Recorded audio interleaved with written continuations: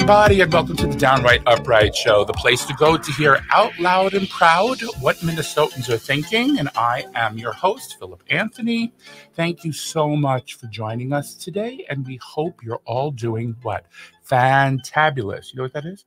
Fantastic and fabulous. Put together, twice as nice, saves time. That's what I like to say. That. So are you feeling fantabulous? I am feeling fantabulous today. You look fantabulous. Thank you. Fantabulous is not even enough of a word to describe it. I appreciate that. You betcha. So, I just said you betcha. I think the Minnesota in me is coming out. Yeah, I guess. Oh, yeah.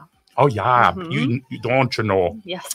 Anyway, my special guest today is Rachel Schromen. She's the managing attorney for the law firm Schromen Law, LLC. So hello, Rachel, and welcome to the Downright Upright Show. Hello. Thank you for having me. Oh, you bet. How are you feeling? Is everything going well? Yeah. Despite the weather, I'm having a good week. It's been a little dreary. Yeah. Anyway, as usual, I like to ask foundational questions of my guests, so that the audience can get to know you a little bit better. Okay. Because I hardly even know you, but I want them to know you. So would you tell the audience where you were born, raised, went to school, and any other memories during those times that you would like to share with the audience? So any personal anecdotes you want to throw in there? Yeah. Sure. I was born in Dubuque, Iowa, and I grew up in the country. Our house was on 10 acres in between an apple orchard and a cornfield. Oh, my goodness. So out in the country, my dad was an excavator, and he owned an excavation company. So I grew up running around, backhoes, excavators, big equipment. We had a barn and a shop and all of that stuff. In fact, I think I had to have been under 1 years old. And there was a newspaper article for Take Your Daughter to Work Day. And I was with my dad digging graves in the winter. Digging graves. Yep, because he had the excavator. And so he was out digging graves, which my mom sent that article to me. And I remembered the article, but I kind of thought in my mind we were digging like a house foundation or something, because that's something he did mostly, right? And she sent it to me a couple years ago. And in fact, that day he was digging graves, and the article's about how, my dad, even though I was a young girl, and this was in the 80s, even though she's a young girl, I want her to know she can do anything, even if it's excavation. But the tie between digging graves and what I do now with estate planning and end of life and doula work was kind of interesting. I thought, well, gee, it did come full circle a little bit there. Oh, yeah, there's a connection. Yeah, absolutely. So then I guess, do you think that had anything to do with it? No, I don't think so. I think that's more of a coincidence and just kind of a cool, I call it like a universe moment, where just something where I'm like, oh, wow, that seems like maybe a little more than a coincidence. But that was my growing up outside a lot. We didn't have cable TV. Oh, wow. Yeah, it was good in that sense. We learned how to do a lot of things ourselves. Also a very, very, I was raised in a very, very conservative family. Learned fiscal conservative skills, personally, which was good. But the political leanings, leaving Iowa, I left Iowa, went to college, and considered myself a very, very staunch conservative. Oh, really? Which that got unwound. What happened? Well, I got a liberal college education, learned about empathy, I guess is what I'll say. Yeah. At least in my experience, when I went to college, which I went to Winona State, I was a women's studies minor, women and gender studies, and initially started in social work. And in the social work route, there was a lot of just talking about humanity and people's stories. And so, for example, I remember being a freshman in college, and the topic of homelessness came up. And the idea that a homeless person perhaps was struggling with mental health or addiction, or didn't have a perfect life, and they weren't just lazy and making that choice not to work and live on the streets, was new to me at the age of 19. Yeah. I think that's a big misunderstanding about 100%. homelessness. People just think, they don't want to work. They don't want to do this. They don't want to do that. But no, it's definitely has to do with mental illness, right? It has to do with a lot of things. And I think trauma, and growing up, just a lot of the messaging and a lot of the viewpoints and the opinions that I was surrounded in my family and in my community and where I lived were just opposite of what I was exposed to later. And then I did a real fast 180 and, here we are now. Yeah, yeah. Mhm. Awesome. So, now let's go into your career as an attorney. Mhm. Now, I don't know if I'm not familiar. I mean, I was a paralegal, full Yeah. disclosure, but that's different than an attorney. I did personal injury, very easy stuff. Okay. They Wow. they gave us form things and just filled in the names and different things. But as an attorney, did you start in the general sense as an attorney, or you went directly into your field that you practice today? Explain that Yeah. and how you got to be an attorney. So I'll even start back in college. So I was a social work major, women's studies minor, and I switched to law because a professor of mine essentially told me I'd be a great social worker for about a year. And she said, "You're going to burn out real fast." And she said, "Part of the reason I think you'll burn out, Rachel, is in social work, what you might come to find is you can help people to a certain point, Hmm. but you're button up against the laws all the time. And if you're an attorney, you can just kind of go a little further in the level you're able to help things and even do things that influence and change law." So I switched to pre-law with the intention of going to law school. I wanted to be a prosecutor. I wanted to prosecute domestic violence and sex crimes. Got to law school, realized litigation is not for me. Yeah, I do not have a litigator it's personality. really hard, It's isn't it? really hard. It's like, from what I'm hearing from my experience, Mhm. it's like you're acting because you have a jury there and you have to act to the jury. Is that right? Yes. Yeah, I think yes. Performance, I guess, is the word. 100%. Yeah. I mean, even doing, mock trials or moot court or things like that, it felt similar to delivering a monologue. Mm, When you're doing a closing argument, it felt I was in the vagina monologues in college. And so, really? yes, it was my only foray into acting. And when I was doing moot court and these, all of that, it felt very similar to when I was rehearsing and practicing for monologue. And there's a lot more that goes into lawyering, of course, and doing a trial, but the energy around litigation, I'm so sensitive to, and even working with clients that are perhaps even in an active trauma response, I just didn't have the ability to boundary set or cope with some of that it would have been a healthy career for me. And I'm still working on some of that, but I was in law school, realized I didn't want to litigate, kind of looked around, wondered why am I even in law school? Like, what am I going to do now? And a professor suggested that I take elder law as a course. And so I took that course. In fact, I had been volunteering in nursing homes since the age of 14. So I had always been drawn to serve kind of in that demographic and in that end of life space. Right, So I right. took elder law and realized, oh, this really does align with work that I care about and a passion that I have. And just kind of followed down that path. Now, right out of law school, I knew I wanted to start my own practice and firm, but I also knew I Mhm. needed to work for a couple years to, I don't know, make and save up some money and to go out on my own and also just get some experience. And my first areas of practice that I worked in were bankruptcy, which was kind of a curveball, but it was just the first job that I got. Actually loved it. A lot of my clients were elder individuals filing bankruptcy after a spouse passed away, filing on medical bills. Because in Minnesota, this is just kind of a side fact, we're one of the few states where spouses are jointly and severally liable for a spouse's medical debt. Uh-huh. Really? Oh, yeah. So Oh, no. worked in bankruptcy, did that. Then I moved into insurance litigation. I don't know why. It was not a great fit, right? But I got the experience. Now I can confidently say, nope, litigation definitely is not for me. And then eventually started Schromen Law and returned back to that estate planning and elder law focus, which I had been focused on in law school. Now, you were end-of-life doula, you said as well, that you told me Yeah. before the show. So Mhm. that also has a lot to do with what you're doing now with end of Yeah. life, right? Yes. So can you tell, I don't know if my audience knows what that is. Can you talk about that a little bit? Yes.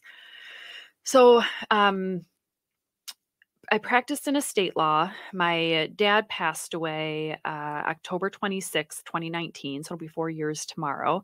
He actually died on his 70th birthday. Oh, I'm sorry. And I was doing this legal work in the end of life space. Being with my dad when he passed was the first time I was with someone directly in that death and dying space. And that experience is what just led me to kind of deepen the way that I'm of service in that space. And so I did end of life doula training about a year later. And what an end of life doula does, a lot of people know what a birth doula is. So I'll start with just explaining that because they've been around, they're pretty well known. Birth doula, a woman hires a doula. Her role is to just be with the woman giving birth, focused on her, focused on the birth plan. If doctors seem like they're in a rush, the doula just kind of can be a calming presence, can advocate for the woman giving birth, etc.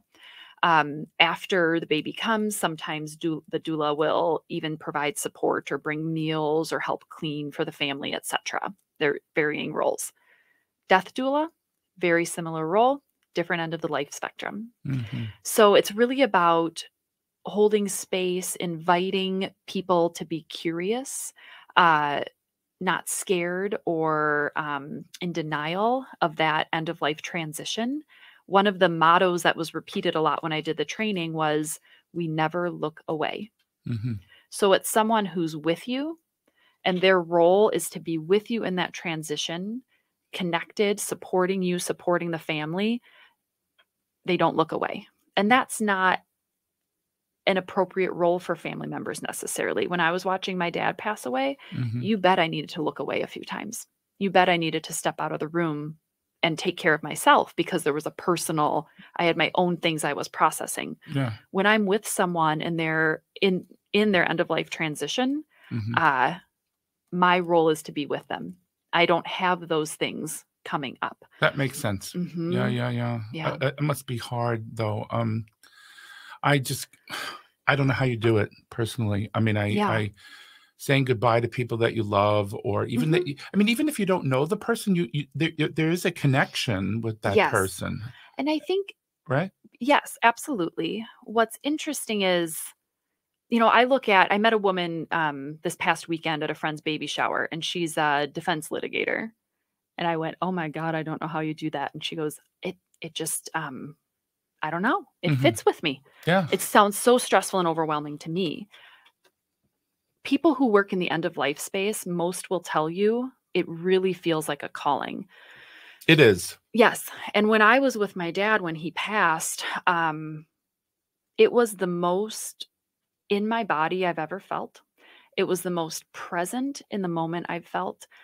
It was very, very hard, but it was one of the most beautiful spiritual experiences I've ever had.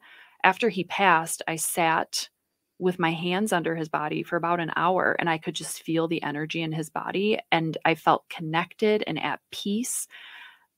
That wasn't the experience of everyone else in that process, right?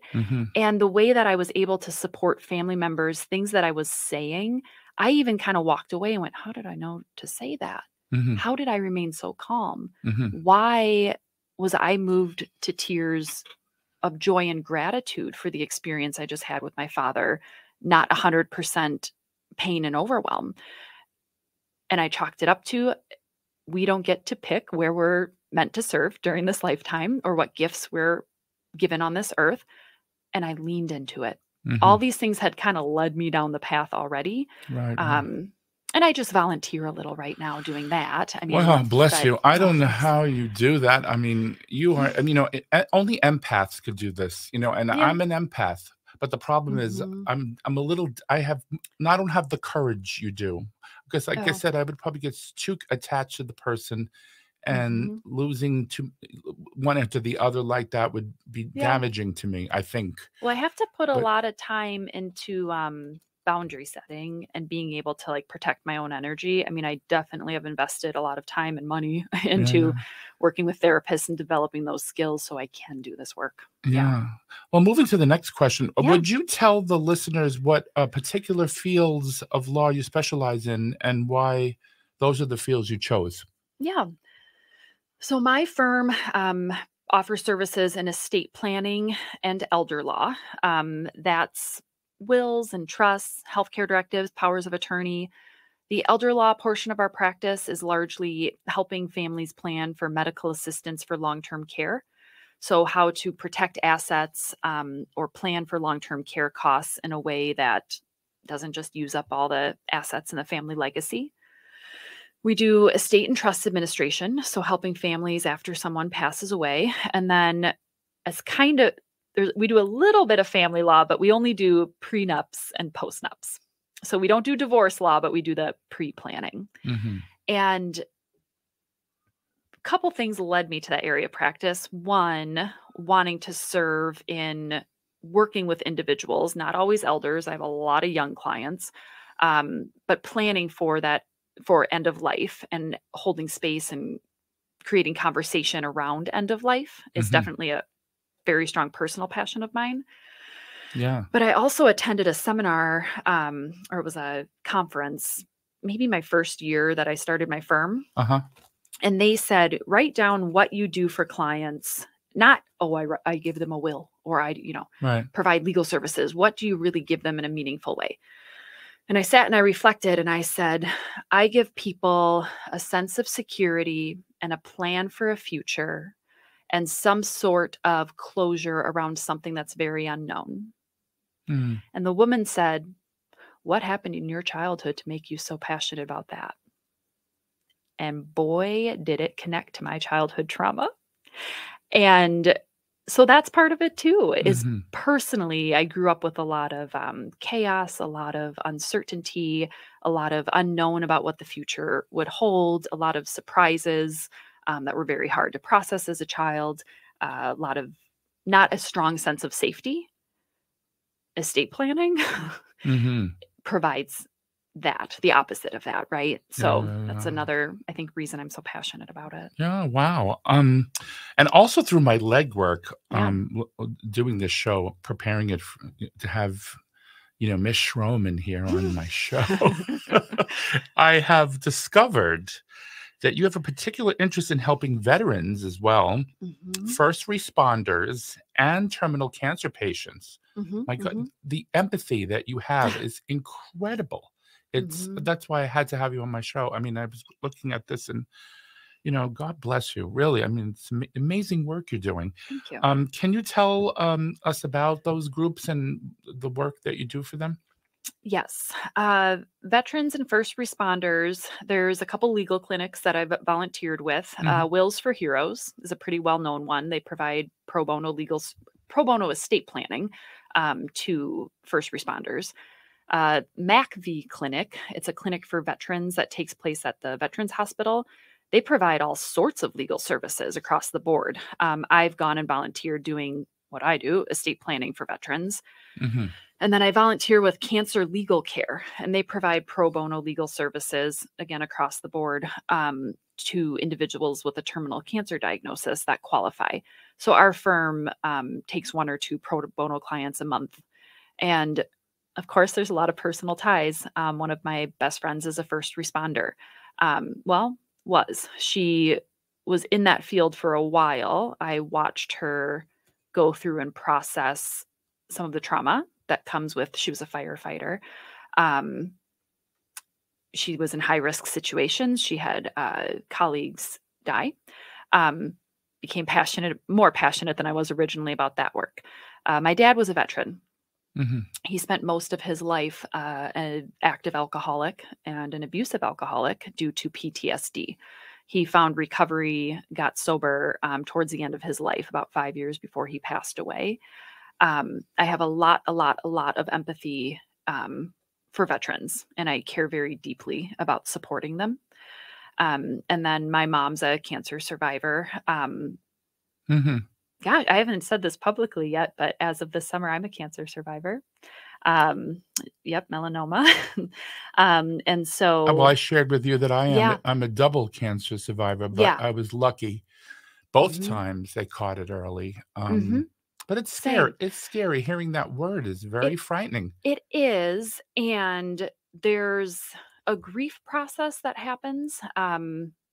Yeah. With just learning it because your life changes. My life has Oh, yeah. definitely changed. My summers are going and it might seem trivial, Mhm. but my outdoor, summers are going to look different. I will have skin scans 2 times a year.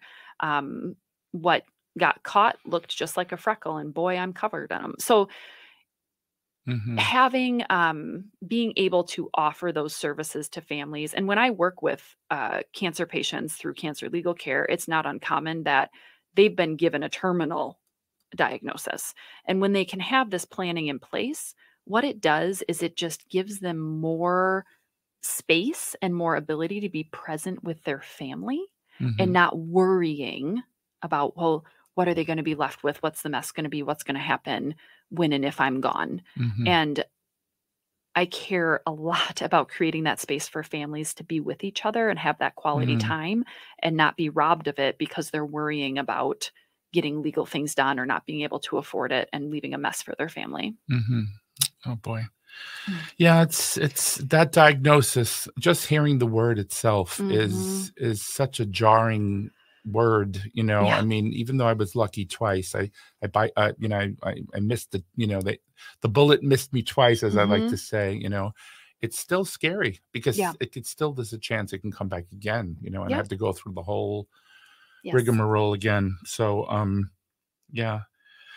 Also, through my legwork, I found you have an interest in helping women who were victims of domestic abuse. Now, Mhm. my mother and I were victims of domestic abuse because of my stepfather. Mhm. She was an old-fashioned Italian woman Yeah. who, you know, the man is the king of the castle kind of thing. I don't know if your parents were like that too, but Mm-mm. they were old-fashioned Catholic. You know, the Mhm. man is, Mm. Italian. You know, Yeah, yeah. Yes. you know, and my mother was, she listened to him and she did everything he said, and he kind of was attracted to that Mhm. subservient kind of personality, I guess. Yeah. And when they got married, everything changed. He became very abusive, called her every name in the book, smacked her around, ripped her clothes. Mm. And it was traumatic for me as a child too, because Mhm. I'm around it, and he would threaten me, say, "I'm going to kill your son," in front of her to Mm. stress her out and get her Mhm. upset. Mhm. So, a domestic abuse is personal to me. Mhm. So, Mhm. thank you again for Yeah. your work in that field, I guess. Mhm. Can you share some of your experience that you've had? You don't have to name names, Yeah. just experiences that you've come across in your field of study About in around your domestic violence? yes. Yeah. Um, I mean, it's personal to me as well. I won't go into a ton of detail about that, um, but I've lived it, Hmm. and so it's personal to me. As a woman, domestic violence, sexual assault, those go hand in hand for me. I'm a survivor of sexual assault. I think and I am not exaggerating when I say this, every woman I know is a survivor of sexual assault. And it is so pervasive.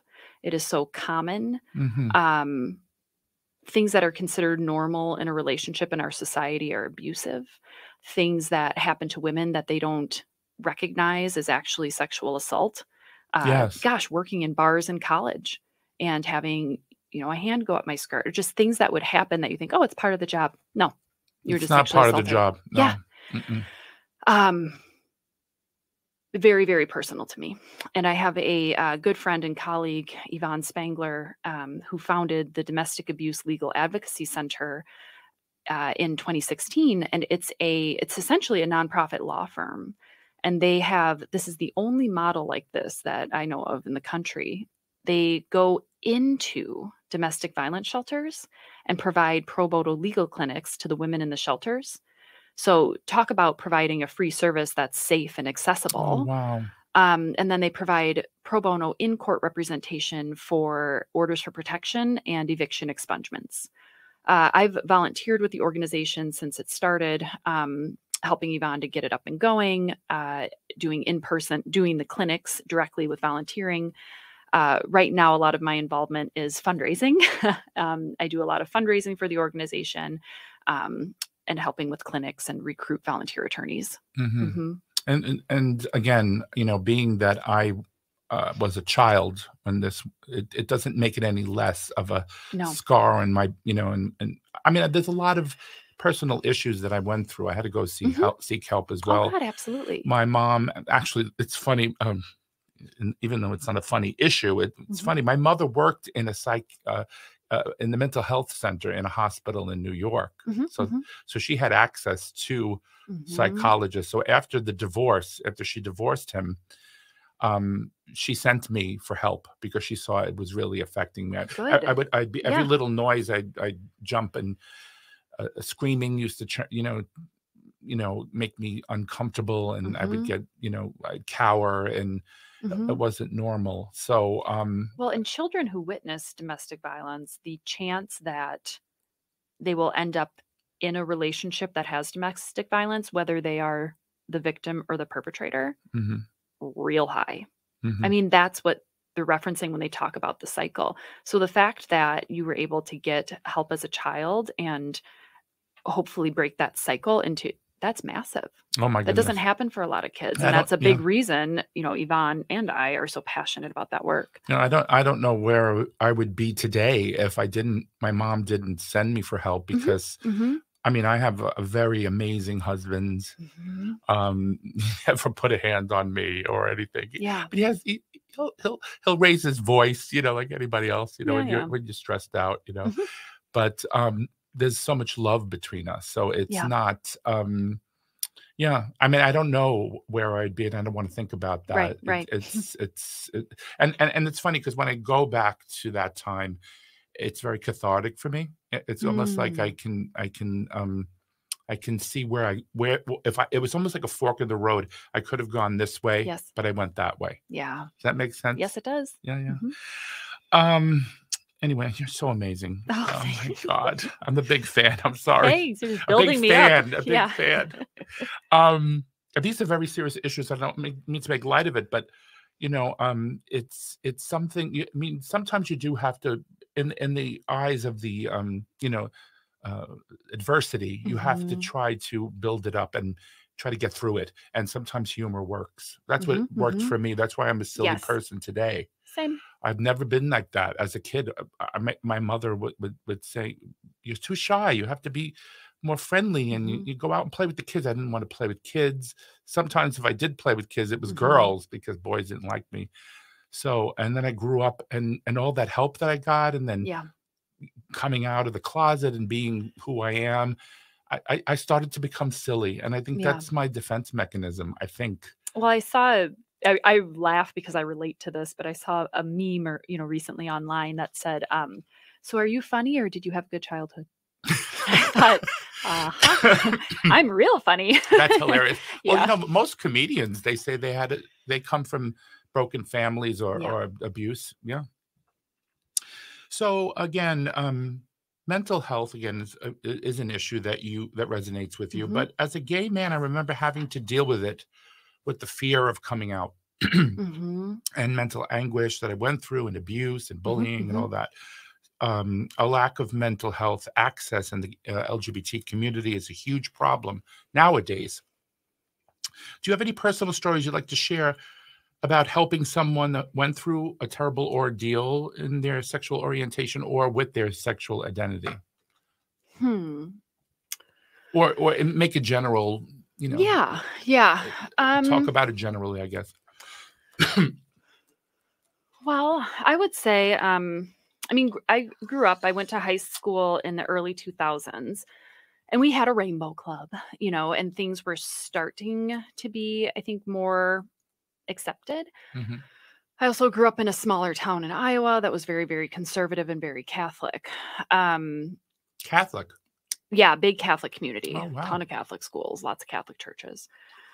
I was in the Rainbow Club, and I had a number of friends who were gay. There weren't a lot of out gay kids in high school.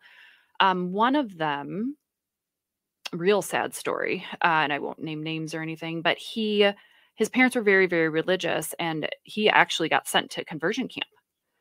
And in high school, the struggles with not being accepted and all of that, he turned to alcohol and drugs, um, got in a car accident. Someone died in the car accident. He ended up in prison. Hmm.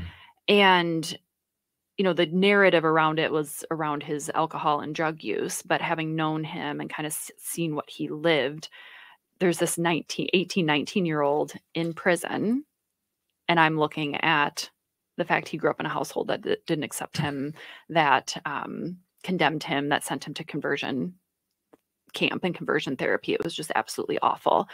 And I think that's why he ended up. I do too. Where he is being incarcerated, because again, there were kids I grew up with, back in the day that ran away from home and lived in the streets, or they would live in these. Was a hotel in the village where the runaway kids would go, and older gay men would house them and help them out, and it was just You need support, I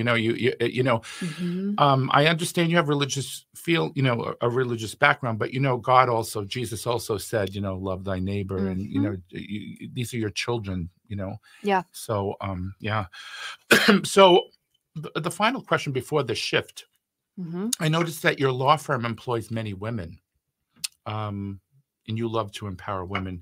Can you talk a little bit briefly about that? Yeah. Well, it wasn't why it ended up that way, I guess. Yeah. Not necessarily something I went into super intentionally. However, I'm also not surprised that my team is all women. I was a women's and gender studies minor. I'm a feminist. I've been involved in Minnesota Women Lawyers. I network almost primarily with women. Again, just because that's what I'm drawn to. I have a huge passion for helping and supporting other women. Part of that is really just paying it forward because I had so much help and support myself. I talked to a attorney the other day, a female attorney who's thinking about going solo, starting her own practice. And she said, you're just so brave. I don't know how you did it. You're so strong when you started your business. And I went, I had so many women on speed dial that I would call when I was having a panic attack, sitting at my house going, I can't do this. I don't know what I'm doing. Who am I to think I can build a law firm? And I'd call them and they'd say, Rachel, you're fine. You are going to be great. What questions do you have? We'll help you. And so I've always passed that on. And when I've been growing my practice and I've never had a job listing as I've grown my firm. I've just kind of mentioned, hey, I need an office coordinator. And I put the word out there, and the people that are approaching me have been women. Because women like that. It's a safe space for women. Yes. They don't feel that there's any threats to sexual harassment, yada, yada, yada. Yeah. Or any, those just kind of gender undertones that come up of, being accused of being bossy or whatever, things you can still find in the workplace. Absolutely. Right. Yeah. The other attorney at my firm, Melissa Miroslavich, she's the newest attorney that I've hired. She approached me about coming to work for me. And she loved that was an all-woman team. She loved kind of the approach that I take with employees of empowering them to have a career that's fulfilling, actually listening to what excites you. What are you passionate about? What do you want your career to look like within Schromen Law? And how can we work to achieve that while also doing what we need to do for Schromen Law? It's really just how I would want an employer to work with me and treat me and provide for me. Yeah. So now we have come to the part of the show I like to call the shift. And we're like going long here. So I'm going to we're going to do a lightning round on these questions. Oh, okay. All right. So, so we shift the reason it's called the shift is because we shift the questioning away from your personal journey as an attorney and to get serious. Yeah, opinion. Okay. Current events, and make sure you pronounce that F in shift because otherwise we have a problem. Yeah. Okay. So being that you are an attorney, I was wondering if you haven't followed the upcoming trials of the former president, and if you've had any opinions about any of them, especially the Georgia trial where Sidney Powell, Kenneth Chesebro, Jenna Ellis, yada, yada. It seems that it's a house of cards falling. have pleaded. It's pleaded, not pled. I learned that Oh, okay. in pre-law. Yeah. Guilty. What's in store for the former president now that these three members of the conspiracy are pleading guilty? And do you think that will be helpful to the prosecution? Yeah. Well, yes, I have followed it. Coming off the topic of mental health, I follow these things at somewhat of a distance because, boy, can I go down a rabbit hole, and it is not good for my mental health with this stuff. I think a lot of people can relate to that with what an absolute nightmare that presidency was and continues to just haunt us. So very interesting that they pleaded guilty. The fact that they're pleading and not getting jail time, I think speaks to what they know or what they're going to offer the prosecution, which will That's be, what I say. oh yeah, it'll be really, really, really interesting to see. Because they wouldn't accept they wouldn't give them an offer of No. plea deal if they didn't have important information that would help their case, Exactly. right? Oh yeah, yeah, and it's a That's big the whole thing. deal. It's a Yeah. big deal they're not getting jail time. So Oh yeah, I think it'll especially be Jenna Ellis. She was like running uh-huh. around with Giuliani and Yep. spreading the the Yeah. lies about the election. And Yeah. I don't think it'll bode well for Mr. Trump, and I think it'll be good for the prosecution. I'm definitely interested to see what comes from that. yeah, and also we haven't had a Speaker of the House for Mhm. how many weeks now? I've Uh-huh. lost Yeah, track. seriously. Hello, Speaker of the House. Anybody want to be the Speaker? Maybe Brett will be the Speaker of the House. I don't know. Somebody will do Yeah. it. Do you want to be Speaker of the House, Brett? Not under the Republicans, no. Right. Just kidding. So after McCarthy vacated the chair, and then Scalise and Jordan and Emmer, and now they've nominated this guy named Mike Johnson. The only thing I know Mhm. about him is he doesn't like the gays. Mm-hmm. He doesn't like Mm. LGBT people. So what do you say about this whole fiasco? I call it a fustercluck. Yeah. Well, fiasco and fustercluck are It's a definitely dyslexic appropriate. version of the other. Yeah. Yeah. I mean, I think it. I don't know how the Republican Party can be anything but embarrassed about Oh, it's what totally an absolute embarrassing. fiasco it is. I'm not surprised. I think it's going to guarantee Mhm. the Democrats take back the House. It's gotta, because why would you Mm, vote for a party that's not doing? We have right. we have an issue with the we have a lot of things going on. We have Israel. We have Mhm. the debt ceiling. All of this stuff. Yeah, We have and to they can't fund the get their government. act together. Yeah, and they can't. Yeah. Hmm. Another question here is Senator Tommy Tuberville has held back military promotions because of the new abortion policy that would pay military personnel to travel to their home state to pursue reproductive health care, but the policy does not fund abortions. It's just to get the Yeah. childbearing person or the woman to their home Hmm. to seek women's health care. Hmm. So the Defense Secretary Lloyd Austin ordered the Defense Department to allow troops and their dependents to be able to travel to pursue this health care. Hmm. So what say you about these senators' actions? He's also damaging, really putting us in danger. We don't have people Hmm. in leadership positions in the military because he's holding them back, just because of that. He doesn't want people to travel to get Yeah. women's health care. Yeah. I mean, I What want to say say you? obviously, but maybe it's not obvious. I don't agree with it. Well, I yeah. obviously don't agree with it. It seems, I believe women should have control over their bodies. They should have access to the healthcare they need. And if under our current laws and how everything is running, that means they need to travel to their home state, then Mhm. that needs to be available to them. It also seems bizarre. And now I haven't researched the laws or regulations or anything behind this, but even just on a high level, it seems like an abuse of power. Like I even imagine as an employer to just say, to put a stance down that, well, none of this is happening until we stop providing something that I don't believe in. Mhm. Bizarre. Do your job, man. Yeah. Do your job. You were elected to do a Yes. job, Agreed. and our military is very important. I mean, if we Uh-huh. don't have leaders in our military, people, that in the know, that people that know what they're doing, Mhm. it could become a fustercluck, Yes. as I said Agreed. before. Um, so before we close out the show, and we have a lot of time still, so because we went through the good. lightning round, we really lightninged, which is good. Is there a topic that we haven't mentioned that you would like our listeners to know about, that you're passionate about and you would like to talk about? Because I want to learn myself.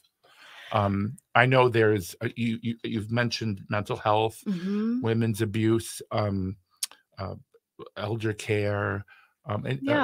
Can you talk about any of those other issues, or maybe, or elaborate on what you talked about before? Well, those are all things I'm very passionate about, largely due to personal ties and experiences.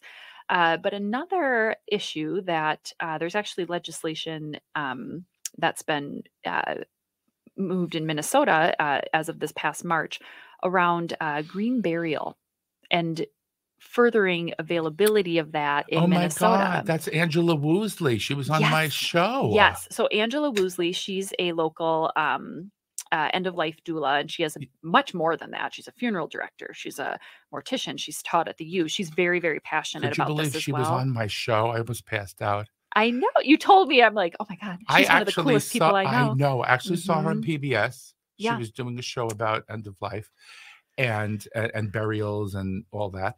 And my husband and I are sitting there. He goes, "Oh, I know her. She's a friend of mine." I said, "Well, could you get her on my show?" Yeah, she's a powerhouse. And this legislation is around natural organic reduction, which is, to put it in layman's terms, composting of human remains. Right. And I am a huge, massive advocate for it. If you research it, and if you want to talk about green burial, composting, earth to earth with human body, that's about as green as it gets in my opinion. And it's great for the environment. I think it's a huge move in the right direction for sustainable green burials. It's not legal in Minnesota right now. And so that legislation is in front of Minnesota legislators this year. And I feel very passionately about it, and I hope it passes. It's starting to pass in other states, Washington, Oregon, I believe, California, I think Colorado. What do those states all have in common that you just named? Do you see what I mean? Yes, I do. If you don't vote, people, yeah, this is what happens. Yes. You know, I mean, and when she was on my show, she was talking about water burial. Yes. Yeah. And did she ever talk to you about that? Yes. And that's something that, oh, wow. I have clients, they come into my office and they care about the environment. They care about green burial. And they say, I want a green burial. I really want, not to negatively impact the earth. I want to return to the earth. And then they bring up things that, I'm going to be quite frank, I believe marketing has misled us to believe is more green than it is. So an example, water burial has come out and they say, well, this is better for the environment than your typical burial. Not really, actually. This whole, I want to be turned into a tree. People think it's very green. Well, my body will be turned into a tree. The company, people say they that? cremate. Well, what the company does is they cremate you. They put your cremains in with the soil of a tree that's going to be planted. But cremains are just your bones. Right. That's not composting. That's not giving nutrients to that tree. It's it looks green, but it's not necessarily, right? And so as we move into getting more laws passed to give more options for what is green burial, and people educate themselves and learn what is green, what does this actually look like? Now, you have to get past, there's a lot of people that don't want to learn about this and don't want to talk about it. Like, it's kind of, like, I don't want to read about it. Gruesome. Yes, it can seem very overwhelming. And don't even get me started on how our society treats the topic of death and this topic, right? It's Halloween, so I guess we can go down the path. We can go down that path. We have carte blanche now. Yeah. But learning about it, I think, is really important because it opens up what's available to us. It expands our options, and it really gives us some more truly green options that are going to be good. But people are burying people, though, with formaldehyde in their bodies. That's not good for the environment, right? No. Or so when you're talking about land burial as opposed to water, that that chemical is not Correct. it's not green, Well, and even green right? burial in Minnesota, which it's limited, the availability of it, you can be buried in a green manner where you don't have a casket. Maybe you're just shrouded or put in a bamboo basket. The land is kept natural, and maybe they have prairie restoration, but you can still only bury one body per plot. Uh-huh. Which, how does that work with land use? Yeah. There's just Europe is doing it differently. There's a lot of different things that are just a lot more green and again more sustainable, but the laws have to change to But, allow that. yeah, so isn't the answer really cremation is the most environmentally friendly way to It's a potentially more environmentally friendly way, but the natural organic reduction, I think if you look into it and learn about it. so that's just basically putting the body in the ground, and that's Well, it. no. There's other things going on there. So there are a lot of these places doing it are composting the body in, I'll use the word pods. So there's a company called A pod, Mhm. P-O-D. Yep. There's a Mm. company called Recompose. Katrina Spade started it. She's another rock star. She's out on the West Coast, and she designed these pods that a body goes into. Mhm. They put in organic material with the body. They introduce certain bacterias and whatever. They keep the pod at a certain temperature, and then they rotate it. And within, I think it's a week or two or a few weeks, they have compost. Mm. And then that compost is put back into the earth. Oh my goodness. Yeah. And there aren't emissions. It's really, really cool. I read an article about a guy, I don't remember a lot of specifics, but there's a guy in Colorado doing this in wine barrels. Wine barrels. Yes. But you have to go to Composting. a specific place to have this service Yes. done, right? Yes. And Because not everybody's doing it, basically. no, Yeah. because it's not legal.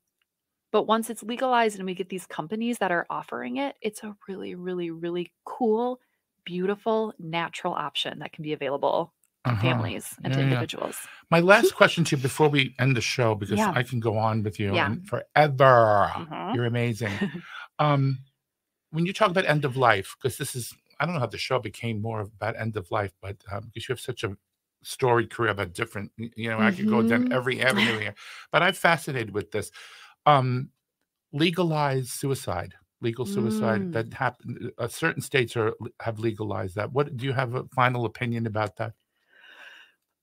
Quickly, Yes. we have a minute. Quickly. Yeah. I think it should be available to individuals. I think it gives them control, gives them a say, allows them to be a more active participant at end of life. I think it can allow people to die with dignity. Do we have assisted suicide here in Minnesota? No. It's not legal yet, right? Not yet, no. Well, I'm surprised we didn't push it. It's wonderful. I think Mhm, because mhm. if I was suffering beyond recognition and I couldn't take it, Yeah. it's just we do it with animals I know. to be humane, right? Yeah. Anyway, thank you, Rachel, Yes, so thank you for having me. much. Oh my God, Mhm. what were you? Was it fun? Oh, so much fun. Yes. Yeah, and you're just full of information. The show is only 50 minutes. It Mhm. could have gone on for 2 hours. Yeah. But maybe you can come on again I'd love to. another day. We could talk I'd about be happy to. other things. Yeah. Thank you. Yes. So it's been a great pleasure. I just keep saying that because you are amazing. You're an amazing empath. Thank you. And we need more empaths in the world. Agreed. We do. And to the listeners, hi listeners, thank you so much for joining us today and joining Rachel and I in our conversation. And we also want you to sub. We want you to click, do whatever you can to support the show. And my name is Philip Anthony. And on behalf of the Downright Upright Show, I'd like to say bye for now. Ciao for now. You could wave in your Okay. camera. Oh, yeah. We just wave. We Bye. would, like my fan. Yeah.